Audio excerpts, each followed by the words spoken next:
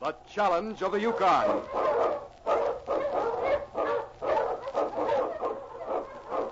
On King, on you Husky! The Wonder Dog King, swiftest and strongest of Eskimo lead dogs, blazes the trail through storm and snow for Sergeant Preston as he meets the Challenge of the Yukon. Sergeant Preston was typical of the small band of Northwest Mounted Police who preserved law and order in the new Northwest country, where the greed for wealth and power led to frequent violence and bloodshed. But in spite of the odds against them, Sergeant Preston and his Wonder Dog King met that challenge, and justice ruled triumphant.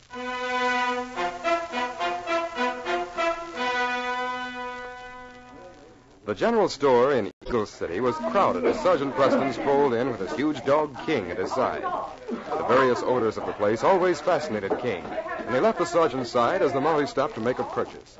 Suddenly, behind a huge stack of blankets, the dog came face to face with a small boy who was also investigating on his own. Oh, you scared me for a minute, dog. Gee, you're pretty near bigger than I am. Your head's as tall as mine. Children were usually afraid of King, and he was taught to avoid them. But this young man seemed to have no fear of the huge husky, and King felt strangely pleased as the little fellow's arms went around his shaggy neck. You're a wonderful dog. Look, I can just get my arms around your neck to hug you. Now I'll whisper something in your ear. My mom hates dogs. She won't even... Somebody take this terrible animal away from my child. Help somebody. Oh, my baby. Well, what's wrong, Mrs. Arnold? Take him away. Oh, my child, that big dog. Well, he ain't hurting him. What is it?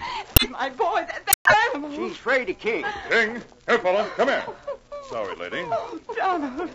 Baby, are you hurt? Aw, Mom, you're just silly. That dog's my friend. I'm sure King wouldn't hurt him, lady. King doesn't bite people, and he's never hurt a child. Don't try and tell me anything about those brutes.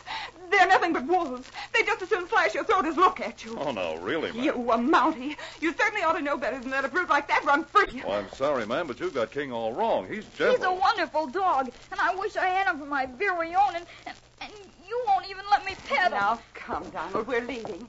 And don't ever let me see you go near one of those vicious animals again. Goodbye, dog. Goodbye, King. Huh. Fine life that kid's going to have. His ma not even letting him pet a dog. Well, in a way, she's right. All dogs aren't like King. She just hasn't learned to tell the difference. Who is she? Why, that's Mrs. Arnold, old Judge Denby's daughter. She's visiting here from Montreal. Boy's his grandson. She ain't never been in this part of the country before. He seems like a nice youngster.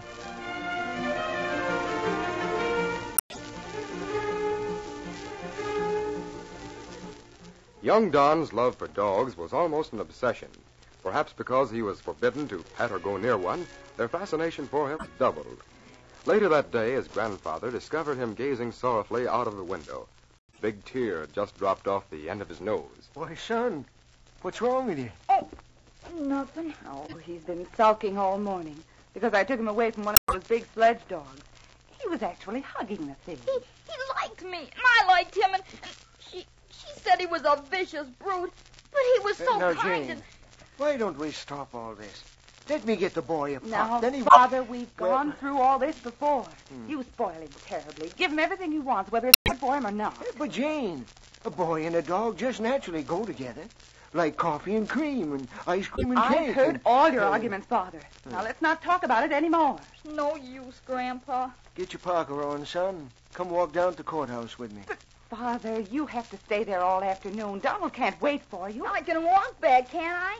Oh, please, Mom, let me go with him. Well, all right. But come right back and put on those fur-lined boots and warm mittens and stay Just a near... second, Grandpa. I'll be right with you. Hurry.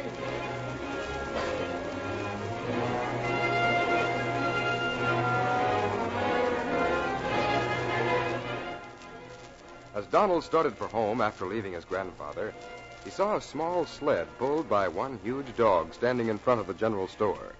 The child sighed with envy as he watched the young Eskimo boy load the sled with supplies and get ready to leave. Don approached the Eskimo hesitantly. Is that your dog? Yes, him mine. Is he all yours? Huh? I mean, can you have him pull you on that sled whenever you want to? Yes. Boy, are you lucky. You got no dog? No, my mom, she hates them. You just come here. You Chaco? I don't know. Say, would you give me a ride in that sled? Me live Eskimo village, 10-mile way. Must get home today. Oh.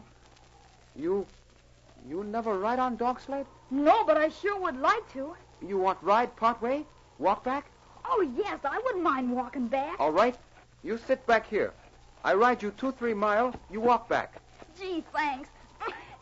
This where you want me to sit? Pull fur around you. This is great. Ready? Sure am. March, Ching. March. To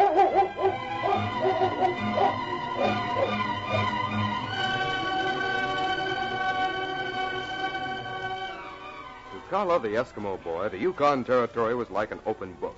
The 10 or 15-mile trek was nothing, and he didn't realize the difference between himself and the young lad who was city-bred. They were about 5 miles from town when he stopped his dog. Whoa, Ching. Whoa, Ching. Maybe now you better go back, boy. Gee, it's been swell, Calla. Thanks. You sure are lucky to have a dog like this. Me come town again. Give you more ride. That'd be wonderful. I'm sure glad I saw you. Goodbye. You take trail back town. Sure. Goodbye.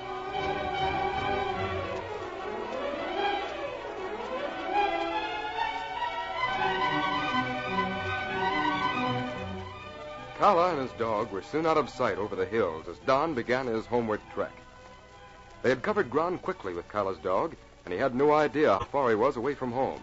When a big snowshoe rabbit bounded out from behind a bush in front of him, he went leaping through the snow to pursue it joyfully. Hey, you rabbit, I'll get you. The wind was rising, and the early Arctic night was descending rapidly when Don discovered he had lost the trail he was following home. I was sure it was this way. Oh, I'm so cold. What shall I do? That's a wolf. Oh, I want my grandpa. I want my grandpa.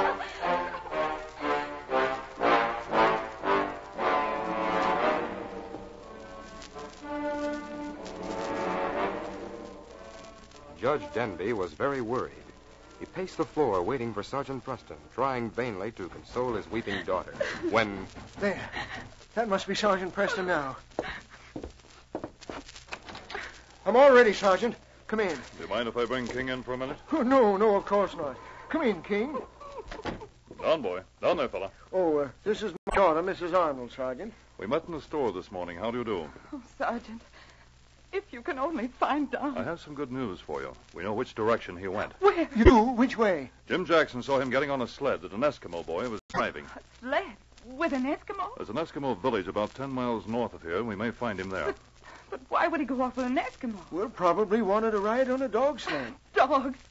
Again, it's a dog. If only he could forget those horrible Mrs. animals. Arnold, we're going to have to depend on a dog to find him. Oh, what do you mean? It's dark, and we're going to have to depend a lot on King's scent and hearing. Have you something of Don's that I can show King and let him know what we're looking for? Oh, well, here's his sweater, if that's any That will be help. fine. Here, King. Here, boy. Get this scent. We're going to find Don. He seems to understand you, This is Sergeant. all routine to King.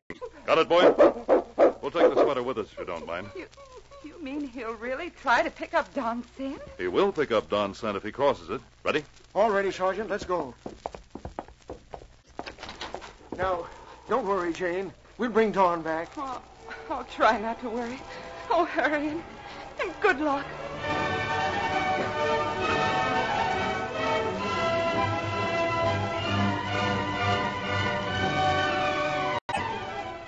The northern lights splashed their color on the sky, and their glow lighted the forest dimly. With the yelp of a wolf coming closer, the boy was terror-stricken. He ran in panic to a spruce tree, and in spite of his heavy clothing, he managed to climb into its low-hanging branches. If I can just pull myself up. Oh, my hands are so cold and... Suddenly, a gray shape glided out from the thicket and stopped beneath the tree. Donald drew up his feet in terror as he looked down at the huge gray animal beneath him. Oh, go away. Go away. The wolf's eyes gleamed hungrily, and Don wondered if he were out of reach of its terrible fangs. His hands were growing numb with cold. I can't hang on.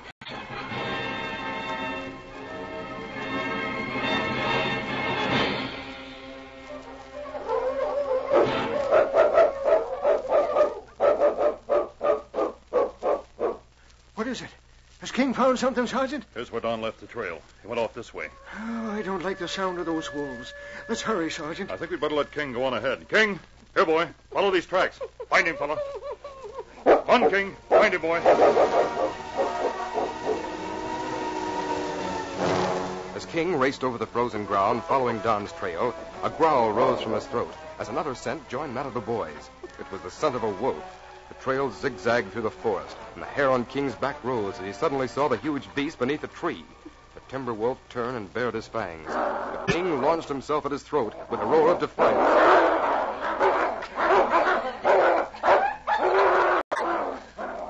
Don grew numb with terror. He swayed and then fell from the branch to the ground, almost under the fighting animal. He lay close to the tree, too terrified to move while the battle raged around him. Suddenly, the growling stopped. One of the animals lay quietly in the snow. The other came slowly toward Donald.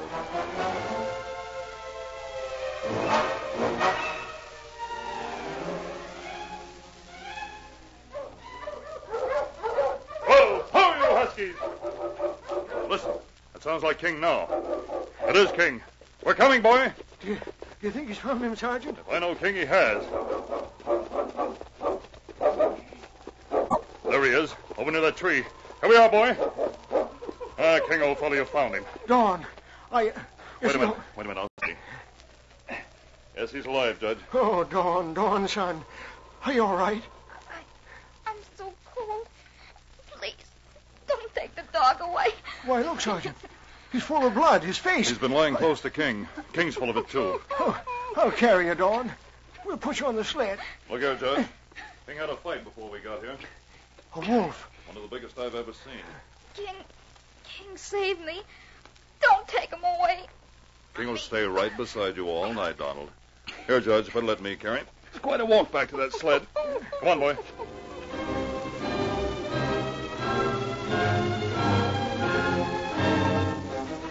All that night, King stayed close beside Don's bed. Twice the child awoke, gasping with terror, but grew quiet when he rested his hand on the great dog's head. Don's mother looked on in amazement. What? That dog's almost human. He's so gentle. He seems to know A just boy and a dog. They sure go together.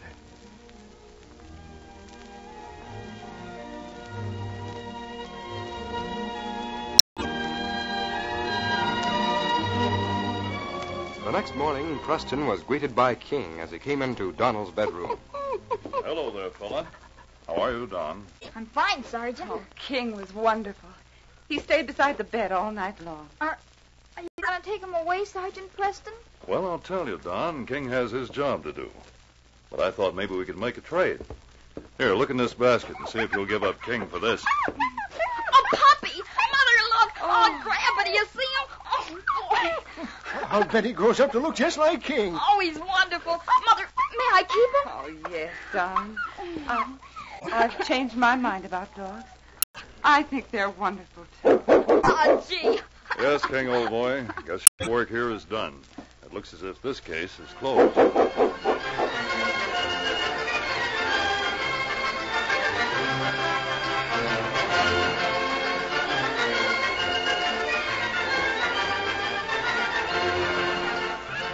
These copyrighted features originate in the studios of WXYZ Detroit, and all characters, names, places, and incidents used are fictitious. They are sent to you each week at the same time and reach you from our transcription studios. Hal Neal speaking. This is the Michigan Radio Network.